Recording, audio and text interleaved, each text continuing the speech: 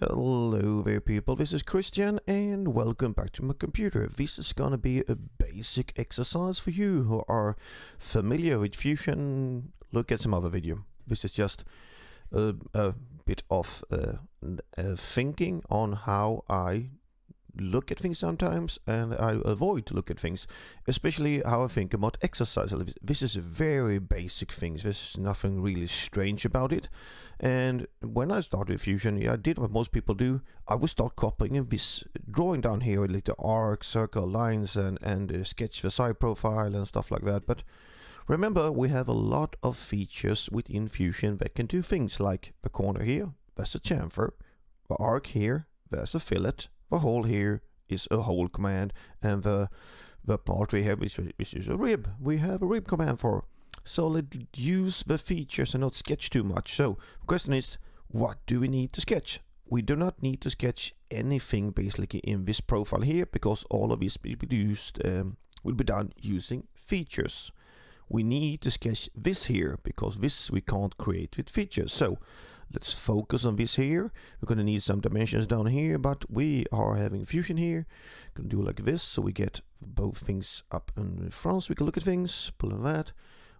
Remember, start by saving. I will not save now. I'm only doing this as a video demonstration, but remember to save. That starts up the recovery function, so Fusion will make backup copies the whole time in the background.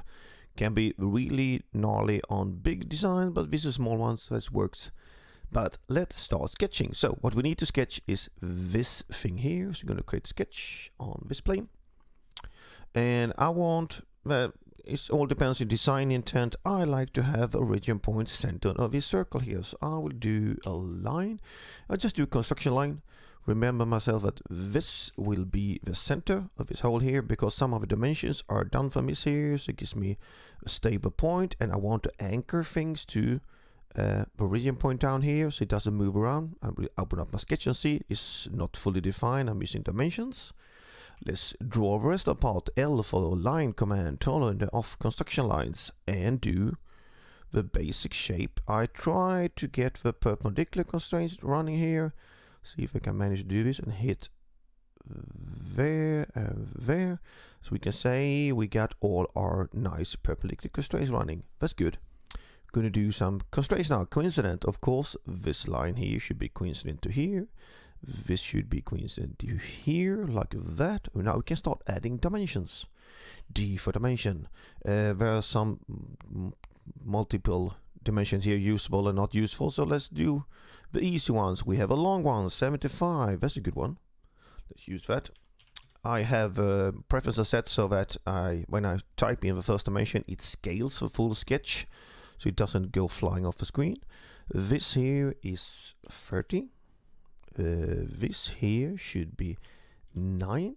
And when we have a dimension from here, from the center to this edge here, so that's going to be from here to here, that's 18. And we have a radius of 15. That means that the dimension from out here to the center point of this should be 15. And let's do that, and 15. And by doing that, we have all our dimensions. We have a fully defined, not all our dimensions, but the dimensions needed for this sketch. We have a fully defined sketch. Everything is locked down. And we're going to finish sketch. We're going to do an extrude. This profile, yes, thank you. To keep everything centered, we're going to make it symmetric. And the width of the part, it doesn't say anywhere, but we have a radius 15 here. That means that the diameter of this arc here must be 30 millimeters. So we can do it like it's asked for. We're going to do it 15, and that will make it 30 across, because it's only dimension one side, the same as the dimension in here. I try to keep the numbers in my design the same as in the drawing, so I don't get confused. Could do like that. I'm going to turn on the edges so they become visible. We have used everything we need for sketch. I have turned off auto hide of sketches, so my sketches remains visible, so I will need by hand hiding it. And for my own sanity, I will open up the bodies to check I only have one body. Now, shall we start with the round part here? We're going to hit F on the keyboard for fillet and do a... We don't need to... Yes, we can do fillet and type in the dimension, but we can also do a full round fillet.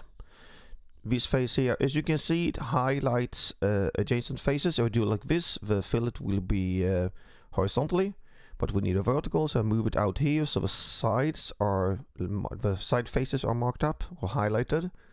Click here, we get a full round fillet. Thank you.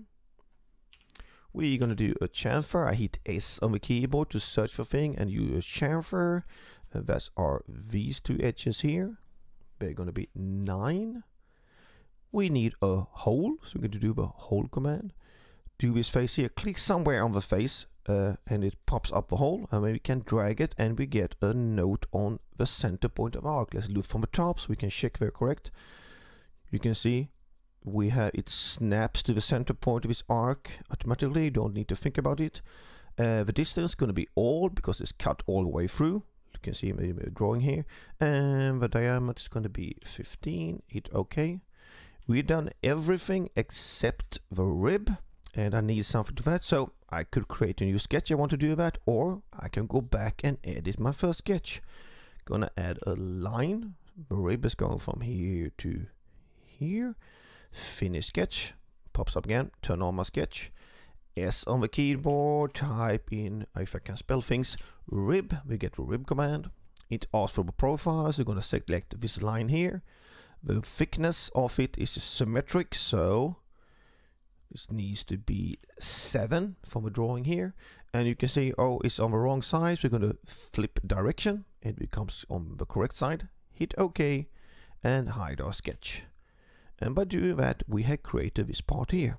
Yes, we could sketch everything, but the thing I do when I see an exercise, I try to do it in different ways. This is very basic. There are a couple of ways. Other ways, you do not really need to do the rib here. You can do an extrude symmetric, and you can do the hole here in a couple of different ways.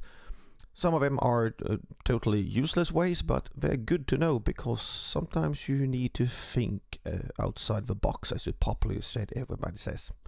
So, with that said, have a good Christmas, see you around, and goodbye.